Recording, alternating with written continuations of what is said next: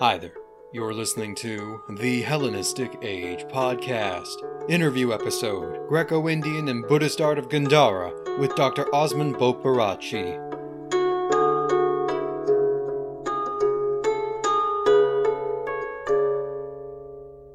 Before we begin our interview, I'd like to let you all know that Dr. Bopearachchi has generously provided dozens of helpful images to act as a visual aid for several of the points he brings up during his answers. I've combined this into a single guide in PDF form, which will be made available to download on both my website and directly linked in the episode description, just like how I have my transcripts and family trees. There are some amazing examples of Gandharan and even Indo-Greek art that he provides, so I strongly encourage you to check those out. Now, let us return back to the show. Hello everyone. Today I have the pleasure of welcoming to the show Dr. Osmund Bopearachchi.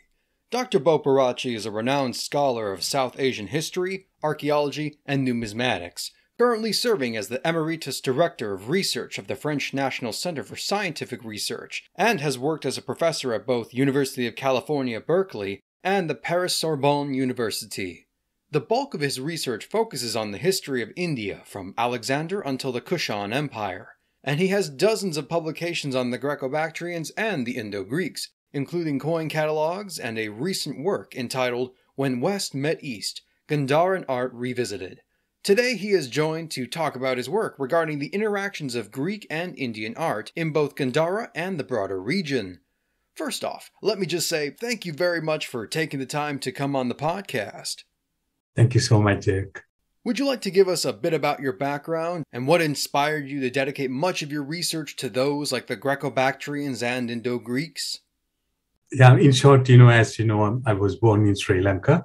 I did my preliminary studies there and I did Western classical culture for my BA degree, which is the Greek and Roman civilization. So before I came to France, I had the knowledge of Latin and Greek. And then when I came to France, it was another story because it was not, I didn't come on a scholarship. I just saved some money and came here. And luckily I met my teacher, supervisor, Professor Paul Bernard, who just returned from Afghanistan because of the Soviet invasion of Afghanistan. So I was there for his first class and then he arranged me a scholarship. So that's the beginning. The reason why I came to France was I was very much interested in Greek archaeology, Greek art, and also the Greek philosophy. So at the beginning, I want to do Greek architecture. So Paul Bernard encouraged me to work on both sides. For the MA degree, I worked on the Kushan architecture. And then when it came to MPhil and the PhD, he told me since I knew Greek and Sanskrit that I should work on the Indo-Greek collection in the Cabinet de Médaille, in the Bibliothèque Nationale, the National Library in Paris. So this is how everything started. So I started following his class and also Professor George Loridaire, who was teaching at École Pratique des Hautes Études on Greek coinage. So it was a long story of about 7 years where I did my BA honors, MA, MPhil, and the PhD. And later I did my habilitation, which is a higher doctorate. So that's the background. So I mainly worked on the collection in the Bibliothèque Nationale.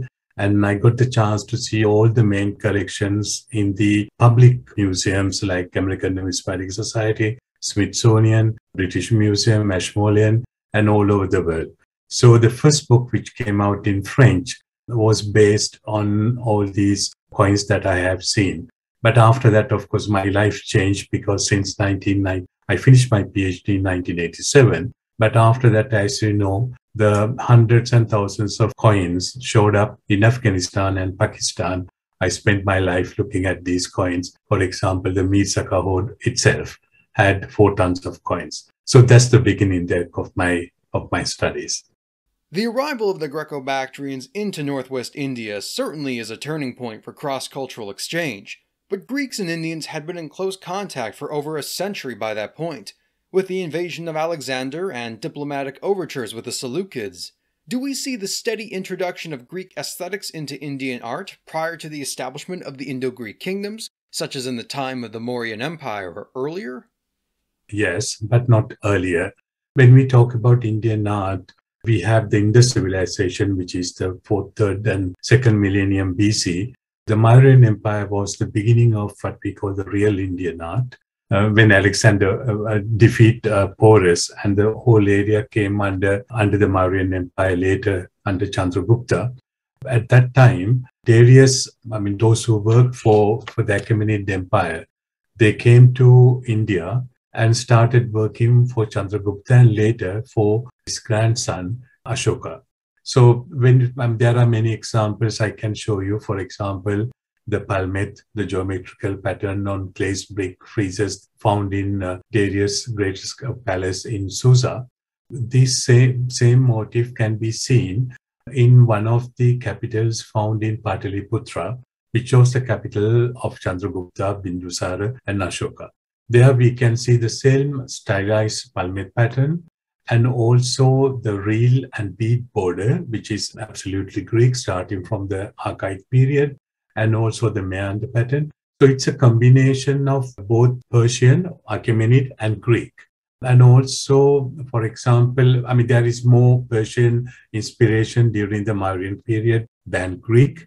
For example, there are these isolated columns surmounted by the bell-shaped motifs, and also the famous one was found in Sarnath. Now it is in the Archaeological Museum of Sarnath, where you can see the capital and the four animals, and also the lions looking at four cardinal points. This is quite Persian.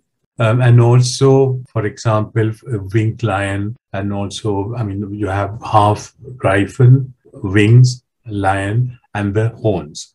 This type of mythical animals began to appear during the Mauryan period and also later during the Sunga and the Satavahana period, especially in the Great Sanchi Stupa, where on the rear side of the eastern Torana or the gateway, we can see men riding this kind of mythical animals, lions with wings and the horns. And also the double bull capital that normally they were found in Susa and also in Persepolis and other palaces in the Persian Empire. And these motifs were taken by the artists of India, especially that we can see them in Bharut Stupa and also very particularly in Sanchi, the great Sanchi Stupa, where the columns are there. And on the top or the capital, we have back-to-back lions, bulls, and also gods. So this is somewhat we call the inspiration of the Persians, and also little bit of Greek inspiration, not much. Things started really during the Gandharan period, where you have, I think we are going to talk about it, Derek, that the inspiration of the Greek art or Hellenistic art on the Gandharan art.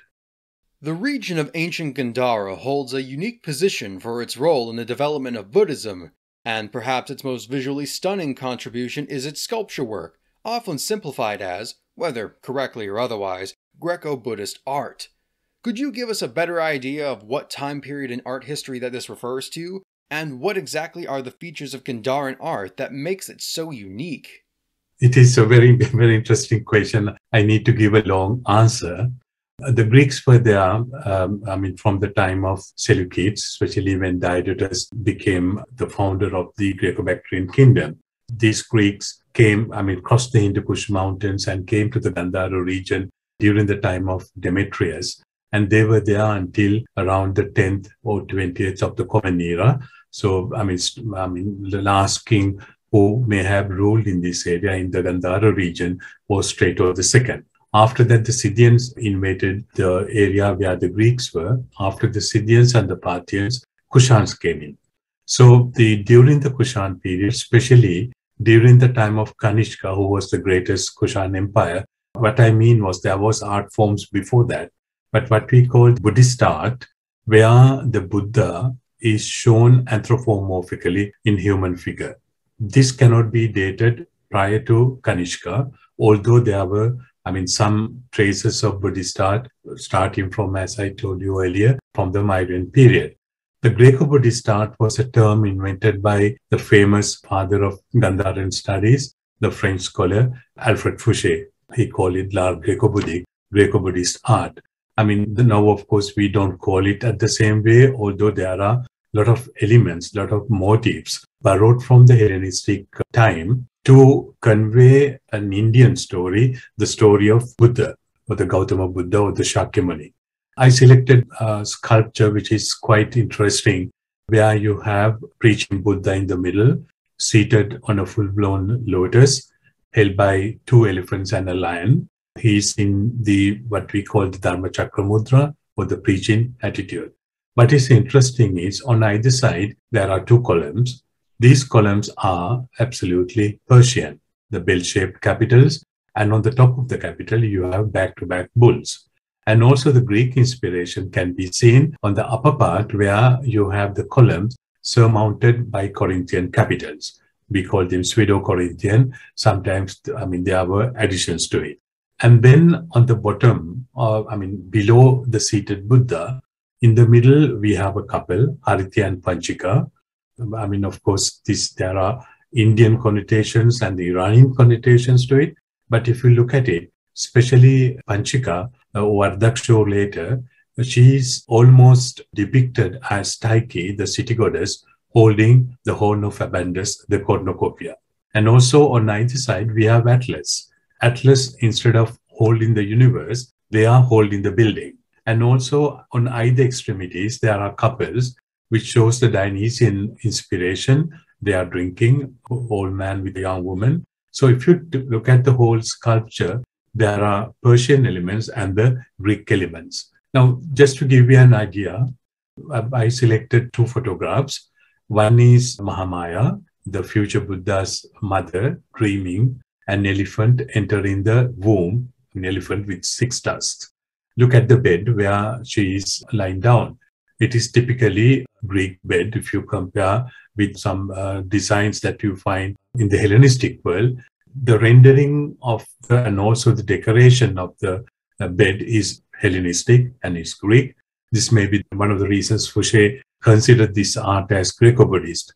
But the important thing is, although the motifs are borrowed from the Hellenistic world, what we see here is an Indian story, the story of the future Buddha, Buddha Shakyamuni. Just to compare, since you asked me the question about the Hellenistic or the Greek appearance of the Gandharan art, there is another sculpture which I selected where Mahamaya, Buddha's mother, lying down on a bed, on a Greek bed, and we can see the elephant. She was dreaming that elephant enter the womb. On the left-hand side, I have selected one sculpture from the Bharut Stupa, which is in India, which could be dated to the 2nd century BC during the Sunga period. There, the Maya is lying down on a bed. The bed is Indian. It is not Greek. So in Gandhara, you can see a Greek bed, but in the center of India, this is the province of Deep India, where you have a typical Indian bed. And also there is something else that we see in Gandharan art, the way the different events of the life of the Buddha are depicted. They are very like a theater. So every scene is divided into different episodes, separating by columns surmounted by pseudo-Corinthian capitals. For example, I selected this sculpture on the bottom.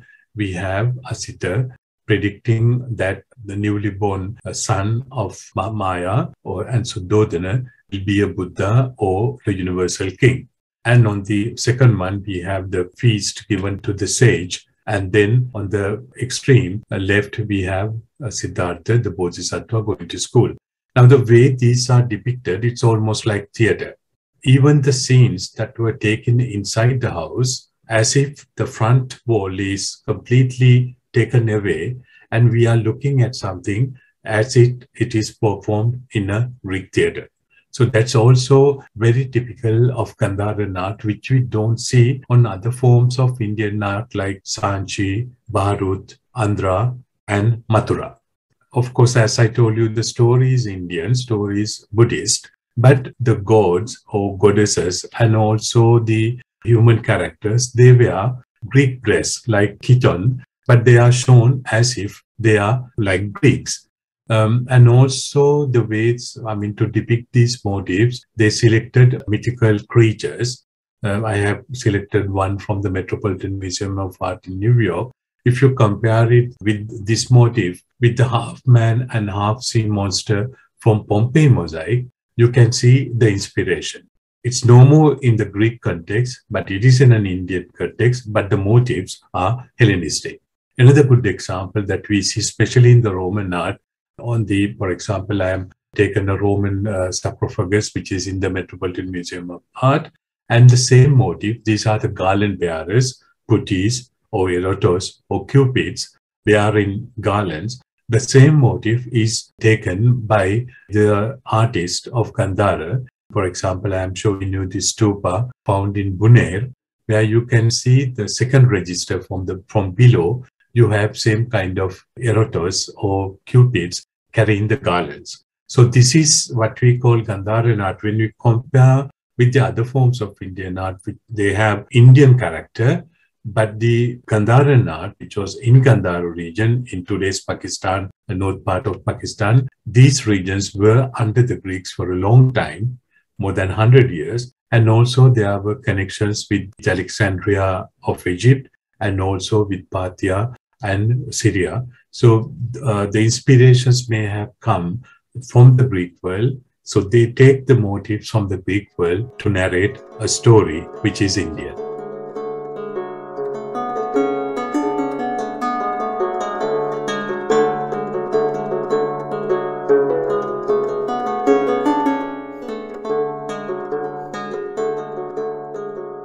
Prior to this period, the Buddha had been represented in largely an abstract manner, such as the Dhammachakra or footprints, before taking a human form as he is often seen today. What precipitated the change in the attitude of how the Buddha is to be portrayed in art, and how much of this can we attribute to the influence of Hellenistic stylization? It's a very interesting question, because I personally believe images of anthropomorphical Buddha, Buddha in human figure, were not to be seen in early form of Indian art. I am referring to Sanchi, Bharut and Bodh Gaya. Only in Gandharan art, we see Buddha in human form. So we normally date the Gandharan art or the Buddha in human form to the period of Kanishka, that means from 127 of the Common Era. So Alfred Fouché thought to depict the Buddha, nobody knew how Buddha looked like. So they selected the most beautiful Greek god, which is Apollo, and convert Apollo into the Buddha. So there are many sculptures, we can see these features. Of course, he had exceptional lakshana, that means qualities of a man, but they take mainly the high, what we call the Ushnisha, high protuberance in the skull, and also Urna, which is right in the middle of the forehead. But when you look at it, he's dressed almost like a Greek, and also, he looks like a Greek god Apollo, or you can see the Greek elements. Another seated Buddha where you can see he's also preaching there. As you said very correctly, at the beginning, for example, in Sanchi and Bharut, Bharut we normally date to the 2nd century BCE. The Great Sanchi Stupa is normally dated to 1st century BCE. Buddha is never depicted in human form. As you correctly said, we see the Buddha with symbols. For example, the Buddha Pada, footprint of the Buddha, and also the Three Ratna symbol, which is 3 jewels, that means the Buddha, Sangha, that means the clergy, and Dhamma, which is the law or the preaching of the Buddha. So these symbols can be seen in Sanchi. You never see Buddha. Also, there are depictions which took place, or the events took place during the lifetime of the Buddha, but Buddha is always depicted with symbols. There's another one where you can see Buddha, after his enlightenment, went to see his father and his stepmother, Mahaprajapati, and all the people of his former kingdom came to see him. So we have the Buddha in the middle, but not in human form, but he is symbolized by a seat. The artist never dared to show the Buddha in a human form. And famous one also, there's another sculpture in Great Sanchi Stupa of the South Torana. The first sermon, we know the Buddha preached in a park where there were gazelles and deer, which is called a deer park. The Buddha is not depicted in human form, but we have a chakra that you correctly call a Dharma chakra, that means turning of the wheel, and we can see people listening to him. But if you see the same scene in Gandharan art, you can see Buddha preaching, and also you can see in the reliefs his disciples. In Sanchi and Bharut, even his disciples who were monks are not depicted. So we see all nobles, the royal personalities, but Buddha is depicted with the Dharma chakra. So as you said very correctly, it can be an umbrella, it can be a seat, it can be a chakra, it can be the footprints of the Buddha. So the reason why it happened during the Gandharan period was for the Greeks to depict their gods was not a problem, as we know very well, even from the archaic period. Athena, Zeus, Apollo, Poseidon, they were all depicted in human form. For the Greeks who were there, to depict what they believe in Buddha, who invented the Buddhism, or the main figure of Buddhism, Sakyamuni Buddha. So they selected the Greek form and gave a Greek form to Buddha. And from this moment onwards, he appears in human form. So that is the secret of Gandharan art as well. Probably one of the most recognizable Greek motifs found in Indian art is the demigod Heracles, who assumes the protector role of Vajrapani, the guardian of the Buddha. It's worth noting that his characterization in Greek mythology and drama fluctuates from either being a brawny monster slayer or a bawdy and gluttonous drunk. How did the image of Heracles translate across Central and South Asia into a protector figure in Buddhist iconography? Yeah, it's a very interesting question. Vajrapani, we exactly don't know his role. Some said, when you see Heracles holding a Vajra, which is a thunderbolt, he was Devadatta, who was the enemy of the god, or Mara, or Yaksha, that means a demon. Or some said he was a bodyguard. Alfred Fouché thought, Vajra is a symbolic instrument of the master's magic power. I think the Fouché was absolutely correct. Why they selected Heracles? As we know very well, Alexander imitated to a certain extent Heracles because he was a mortal who became immortal, who was admitted to the pantheon of the Greeks. Alexander considered himself, because he considered himself as the son of Ammon and Zeus. And also we can see on the coinages, for example, starting from Euthydemus I, that we date from 230 to 200 BCE, who was born in Magnesia on the Meander in Anatolia, where Heracles was divinized and venerated. So he shows on the reverse of his coins, Heracles seated on a pile of rocks. On the rocks, we can see the skin of the lion from Nemea and holding the club in the hand. And also quite interesting, in Icanum, which is a Greek city excavated by the French archaeological delegation in Afghanistan under Paul Bernard, they found statues of Heracles. And also on the coins of Euthydemus and also Demetrius, Lysias and others.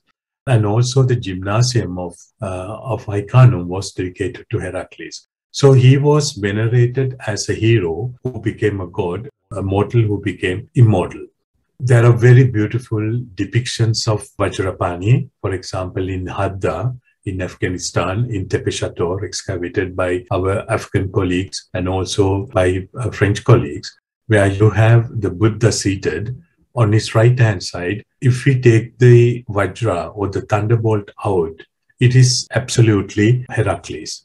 We can see the skin of the lion around the waist and also the head of the lion on his left shoulder. And he's holding, instead of the club, the Vajra. That's the reason why we call him Vajrapani, or the spirit of the Buddha. There is only one location, this famous sculpture, which was found in Pakistan, later confiscated by the Soviet army, given to the Kabul Museum. And during the destruction of the Kabul Museum, this sculpture was stolen, which I could see, which is intact. And of course, the story is that the 2 weeks that Buddha spent after his enlightenment in the vicinity of the Bodhi tree, there right in the middle, we have a Vajrapani who looks like Heracles because he has the club. Club is held with his right hand. On the left hand, he's holding a Vajra. So you get on one side Heracles, on the other side, the Indian story of Vajrapani. So in appearance, he is Greek, but the story is Buddhist. So that's the beauty of Gandharan art. And to answer your question, they selected the hero, the best hero in the Greek mythology, who is Heracles, to show the spirit or the determination of the Buddha, who is called Vajrapani.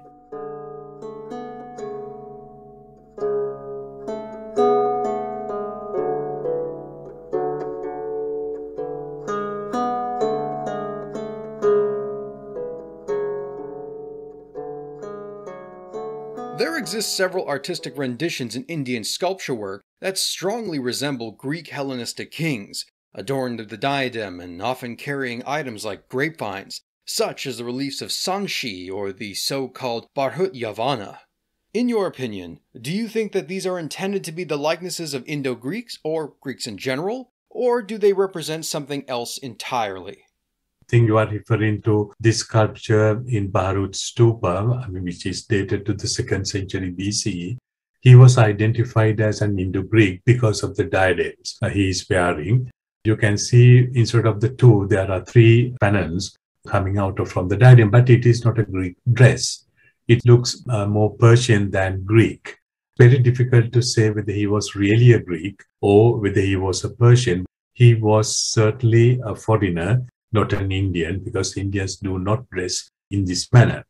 But I would like to show a very interesting sculpture from Sanchi, the great stupa, which is in the East Torana, the rear side, where you can see a woman and a man riding goats. So if you look at the figure on our left-hand side, the way that his hair is depicted, or in a stylized form, he looks more like Emperor Hadrian or the Indo-Greek king called Agathocles. And also the dress he is wearing, it's not Indian, it's more or less Greek. And also the shoes and the boots he is wearing, they are not Indian but Greek. But we don't know whether he was an Indo-Greek king. It could be just a Greek who is riding this mythical animal. They are not Greek.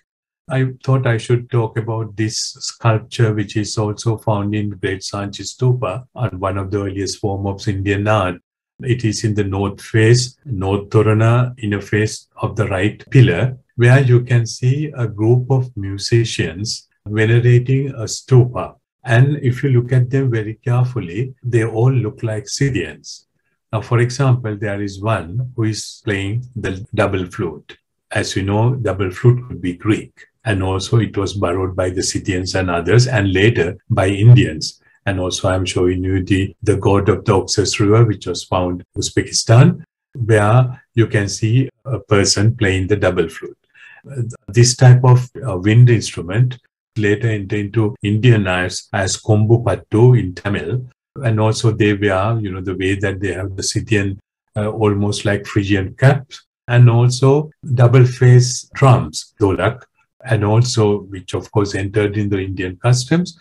So these are all, they could be Greek or the way they are dressed, and also the reason why I think they are at least some of them are Scythians, because some of them wear the Phrygian cap. So they are not really the kings, but the Greeks and Scythians during this time, we date Barhut to 2nd century BCE, and also Sanchi to 1st century BCE. This was the time Greeks were ruling in Gandhara. So there were certain interactions. I'm sure there were delegations. We'll be talking about this later, I think. There were to a certain extent, Greeks were visiting Mathura and Sanchi and other places in India. So they must have given donations that their portraits are in the stupa, and they could be Greeks or they could be Scythians.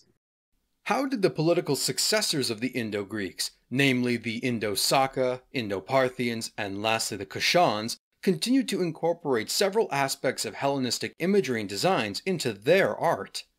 Yes. For example, the Sakas or the Scythians, if we take the coins of Maoris, on the obverse, we can see a biga, the chariot driven by two horses, and there is a charioteer, a woman riding the chariot. The charioteer could be Selene, the sister of Helios, the sun god. Although the king is Scythian, the motif is absolutely Hellenistic and Greek. And on the reverse, with the legend written in Gandhari language, using Kharoshthi Aksharas, Kharoshthi letters, we have Zeus, the supreme god of the Greek pantheon, seated and with a gesture.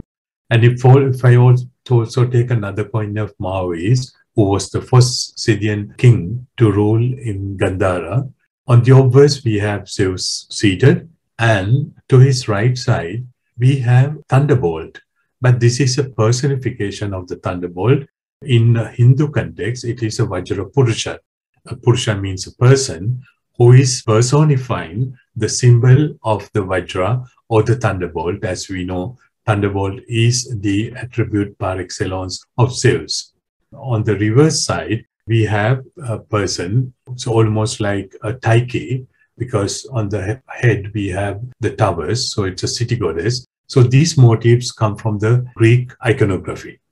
And also the greatest Indo-Scythian king who ruled in the Gandhara area was Asis I of the Asis I. On the obverse, we have the king riding a horse, wearing heavy armor, what we call the cataphractus.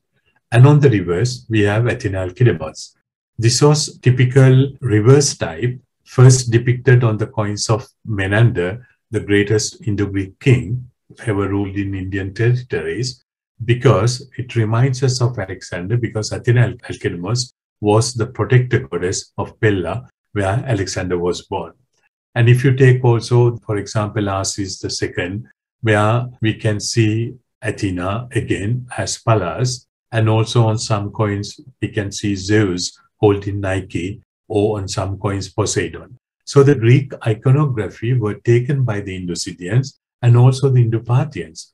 For example, Gondophares, who was the greatest Indo-Parthian ruler to rule in the Gandhara area, we have a portrait on the obverse. On the reverse, Nike holding the wreath and the palm, and of course winged Nike, we all know, and she is the goddess of victory. On the Kushan coinage, we can see Persian or Zoroastrian gods like Nana depicted, and also the first depictions of the Buddha are on the coins of Kanishka I, and also gods like Maitreya, and also the Hindu gods like Kartikeya or Skandakumara. And also there is a series of coins where the gods are identified, iconography is correct. For example, Helios, it is written in Greek characters, Helios, and then we have Hephaestus, we have Selene, and then Anemos, Heracles, and Serapis. So the Greek gods were taken into the Kushan coinage by Kanishka, followed by Huishka and others. On Huishka's coin, we can see Huishka on the elephant back, and on the reverse, with the legend, Heraclio, referring to Heracles, he is holding the club, and also the skin of the lion. There is another very interesting coin series where we can see the winged god. It is named as Anemos, as all we know. Anemos may refer to one of the anemoi, which are the wind gods. We don't know because there is no symbol to identify which direction, cardinal point they represent. So the Greek legend says Anemos, deriving from anemoi in the plural form. But as we can see, he has wings and also holding some sort of a cape or some sort of mantle blown with the wind. And we also see on the coins of Kanishka, the Persian or the Zoroastrian version of the wind god Ovado, which inspired even the Silk Road paintings at Kizil. And also in Gandharan art, there's a very famous sculpture where you can see the wind god. His mouth is open as if he is blowing the wind from his mouth. So the Greek gods entered into the coinage and also the sculptures and also the paintings of the Indo-Scythians, Indo-Parthians, and the Kushans.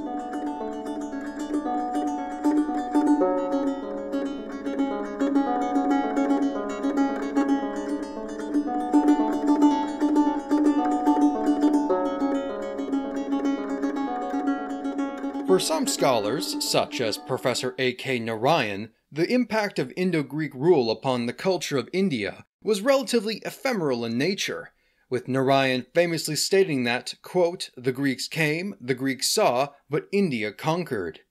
Do you believe that historians emphasize Greekness too much when looking at the art of Gandhara at the expense of the local Indian or Central Asian artistic traditions? Or was there a sense of genuine Philhellenism on the part of the local craftsmen and sponsors of these works of art? Very interesting question. A.K. Narayan was Indian and he was at the Benares Hindu University where he graduated. Later, he joined the School of Oriental and African Studies, London University, and he obtained his PhD in 1954.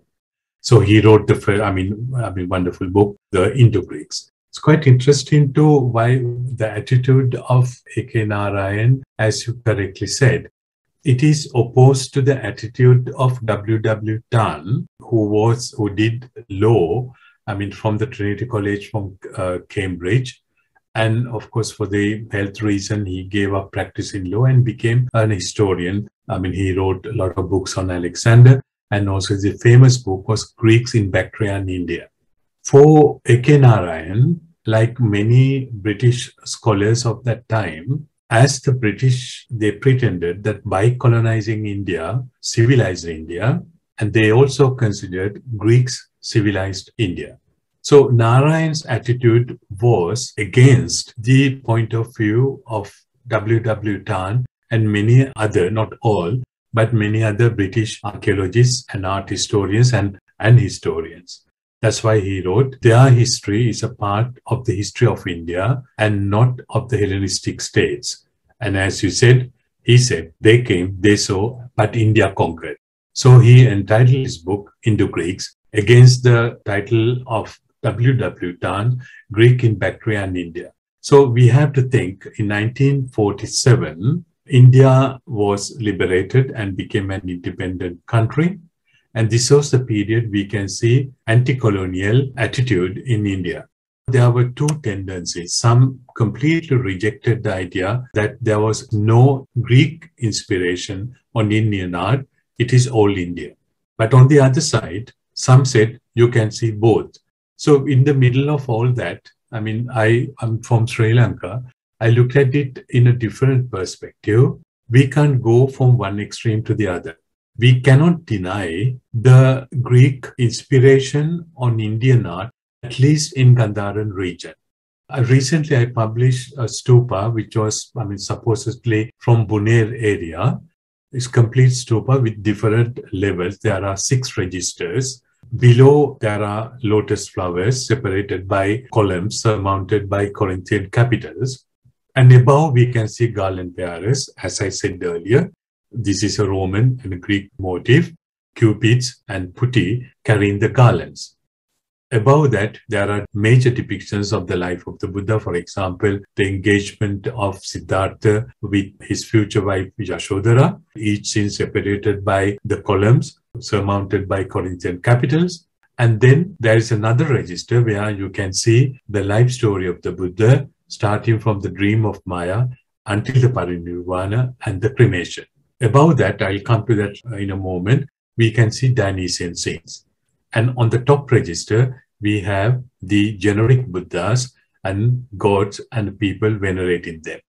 If we look at the second register from the top, where we have Dionysian scenes, that's very clearly it is only Greek. It can't be anything else. Where you have puttis plucking grapes, then they are trampling the grapes, and then we have the fermentation, distribution of the grapes, and then people collect them into huge caters and they start drinking, and then we have flirting scenes. So this is, of course, all the motifs that I described so far. They were borrowed from the Greek world to tell a story which is Indian. So if you look at it on both sides, for example, this stupa depicts what we call the stratification of the world, what we call in Chakraval cosmology. On the top of it, we have the sky depicted by the Devas, and the middle region is Gandharvas and Yakshas, and then the earth creatures or Manushas or the human beings depicted by the life story of the Buddha. And then we have the Urga and Naga, that means snakes, the crawling earth creatures depicted by the garland bearers, and the subterranean creature, Rakshas and Asuras, which is the underworld. So likewise, in Gandharan art, we find a lot of motifs evoking Dionysius, plucking grapes, making wine and drinking wine, and flirting, because Dionysius was quite famous. There are so many stories, as we know, from Diodorus and also from Euripides and others, the conquest of India by Dionysius. And also there are 10s and 20s of plaques were found, gold, silver plates with gold emblemata in the middle, depicting Dionysius and Ariadne. And also in the Gandharan art, for example, we can take a sculpture, 3 sculptures from the Cleveland Museum, which were the parts of stair risers, where you can see drinking scenes, a couple, a man giving wine to a woman, semi-nude, drinking wine. On the other side, we can see somebody carrying wine in goat skin. This inspired a lot the Gandharan art. For example, there is a famous sculpture in the Hiriyama collection where Dionysius is seated on a panther. I mean, of course, his vehicle or the animal par excellence, held by two women because he is completely drunk. Over it, certainly there was a statue of a Buddha. And also, not only Dionysius and Ariadne, but also we have Satyr, Maynard, and Pans, because we can see the horns. Usually, old man with a young woman embracing or flirting, where you can see also the grapes. Another relief in the Tokyo National Museum, so-called Dionysian scene. One man is drinking directly from the goat skin containing wine, and then old man, the Indian version of Dionysius, a young woman seated on his thigh and drinking wine. And also in the stupa that I showed at the end, we have this kind of scenes. So they took the Greek motifs to narrate a story. I mean, as Martha Carter said, I mean, I would like to quote her, within the Gandharan Buddhist context, Dionysian motifs could be understood as a symbolic representation of the intermediary world of yakshas. Obviously, the lower heavens on the slopes of the world mountain were far more accessible, even if they were only temporary way stations in the inevitable cycle of rebirth. So this is what we see. So the question is the attitude of Narayan to say, and also the extreme nationalist tendency from Indian side saying that there are no inspirations from the Greek side. There are inspirations. They borrowed Greek motifs, but to narrate the Indian story, the story of the Buddha. So that is the beauty of Gandharan art. I mean, for example, we don't see the Dionysian scenes in Mathura art, which is right in the middle of India today, and also in Andhra Pradesh. There are different ways of depicting Kubera, the god of wealth, but we don't see Dionysius there. The reason why we have Dionysian saints, or even as you asked earlier about Heracles, that you see only in Gandhara because there were Greeks before that. I mean, there is a history from Alexander the Great until Strato II, Greeks were there. And if you look at the excavations in Afghanistan by the French archaeologist Icano, they found a Greek city with gymnasium, Greek theater. So these inspirations were there, and we cannot deny them. So we have to think in between, as Buddha said, Madhyama Pratipada, we have to come to the middle way and see both sides without going to one extreme. While we have been overly focusing on the direction of cultural transfer from Greece to India, I think it's also important to look at it from the other side. Is there any evidence of Indian artistic motifs or mythology being adopted by the Greeks, such as the depiction of Hindu deities? There are few, not many, because especially the Greco-Bactrians and the Indo-Greeks, who were the successors of Alexander the Great, they preferred to depict their gods like Zeus, Athena, Poseidon, Apollo, and others. In a way, they are referring to Alexander the Great as the descendants of Alexander the Great. Most of the gods that they selected, like Athena, Alcidamas, because of the connection with Pella, where Alexander was born, and also Dionysius, because of conquest of Alexander, related to the conquest of Dionysius of India, and also Heracles, mortal who became immortal. But during the excavations done by the French archaeological delegation in Icano, they found an interesting series of coins struck by Agathocles. Agathocles, in his normal adequate tetradrachms and drachms and obols, you have the portrait of the king on the obverse. On the reverse, Zeus holding Hecate with two torches in the hand, with the Greek legend. But there was a series where we can see Balarama Samkarshana and Vasudeva Krishna, two gods belonging to the Bhagavata cult. They were first identified by the French specialist of Hindu iconography, John Filiosa. So he correctly identified the divinity holding the Musala, or the pestle, and Hala, the plow, as Samkarshana Balarama, and the one holding the chakra, the wheel, and the Sankha, the conch shell, as Vasudeva, the Krishna. So if you look at it very carefully, on the obverse, where you have the Greek legend Basileus Agathocleus, on the god facing on his left hand is holding a plow. So this is the agrarian nature of Balarama, Rama the Mighty, the brother of Krishna. These are very famous Hindu gods in Hindu pantheon. And they resemble to the plow still used in countries like India, Sri Lanka, and Burma. And on the other hand, he has a musala or a pestle, which is, according to epic Puranic tradition, synonymous with Samkarshana, the first of Vishnu or Bhagavat in the viewer forms. So we have Bhagavat, a Vishnu god on the obverse, and also on the reverse, the god is holding a chakra, a wheel. It's a distinctive attribute of Krishna Vasudeva, who, like Samkarshana, is another form of Vishnu. And on the right hand, he holds a conch shell or the samka. It is a symbol of Vasudeva Krishna. So it's quite interesting to see that these gods were adopted by a Greek king. I mean, in his normal coinage, we can see Zeus on the reverse. But these gods appeared on the coins of the Mauryan period, especially during the Ashokan period, where you have Balarama, Samkarshana, and Vasudeva Krishna on the Panchmark coins. So I'm showing you some of these coins where you have a god holding the chakra and the plow. So what the Greek engraver, he was certainly looking at the existing sculpture, and the way he understood it, he engraved it. For example, there are a lot of problems with this engraving. Over the head, he thought this is a part of the headdress, but it is not a headdress, but it is a chatra, a parasol that you can see over the nobles and also the gods. But this is the way how the Greek engraver saw the sculpture and depicted it. And another story, for example, if you take the coins of Antiochidas, on the obverse we have the portrait of the king. On the reverse, we have Zeus holding Nike, but he is associated with elephant. Zeus is not associated with elephant, he is associated with eagle. But here we are in an Indian context. The irony is the oldest of the inscription related to Bhagavata cult, I mean the cult of Vishnu, with historical implication, was found in Besnagar, in Vidisha, in Madhya Pradesh, right in the middle of India, where the inscription says it was erected in honor of Vasudeva, the god of gods, or Devadeva, by a Greek from Taxila. His name is Heliodorus, son of Dion, ambassador of great king Maharaja, the great king Antiochidas, to the local king Bhagabhadra, the savior.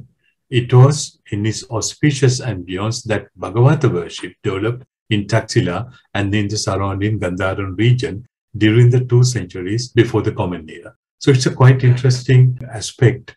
Of course, the Indo-Greeks tried to show themselves as the Greek. But time to time, the ambassador of one of the greatest Indo-Greek kings called Antiochidas belonged to the Bhagavata cult. He was a believer of Vishnu, and he engraved an inscription on one of the columns. And also the depiction of Balaram, Samkarshana, and Vasudeva Krishna. And also on some coins, we can see Lakshmi, the Hindu goddess of prosperity. Although there aren't many, but there are occasions where the Greeks borrowed the Hindu gods on their coinages. I think this is an excellent place to conclude our discussion, and I would just like to say thank you once again for taking the time to speak for my listeners about such an incredibly fascinating topic. Now, do you have any current upcoming projects or books in the works, or any websites or links you'd like me to share for my audience? Oh, there are several things. I mean, recently, as you correctly said in the introduction, I wrote this book, When West Met East, Gandharan Art Revisited, which is a 2-volume book. And also a new book came up, which is called The Greek God Helios and the Indian deity Surya. It is on the sun god, looking at the depiction of sun god Surya in India, and also Helios on the Greek context, and also Mitra in a Zoroastrian or Mitraic context, and also the paintings, coins, and the sculptures. Recently, I published a book with my colleague Sushmita Basu Majumdar, several hoards. A very important hoard was found in Barikot, containing Panchmark coins and also the Indo-Greek coins. And these are the main books which came out last year, 2021, and this year, 2022. At present, I am working on my first book, which is the corpus or catalog of the Bactrian and the Indo-Greek kings, which I am doing now with one of my former students, Olivier Bordeaux, and hopefully we'll be able to finish the book before summer. And by the end of the year, it will be published with color photographs, and it will be written in English. My first book was in French, and it will be written in English. And there are many other projects I continue to work on Gandharan art. I think it is fascinating. There is a website where I update all my activities connected with India or Sri Lanka and Southeast Asia. And I would like to thank you for inviting me and giving me the opportunity to talk about my research. And also, thank you very much for interesting questions you asked. I hope I answered you correctly. It needs more time to think and rethink. The questions are absolutely interesting. I think I tried my best to positive answers to your question, Derek. I'm very, very thankful to you. As per usual, I will make sure to provide all these links in the podcast description and in my website, including with any show notes that I usually have. In the meanwhile, thank you all for joining us, and you've been listening to the Hellenistic Age Podcast.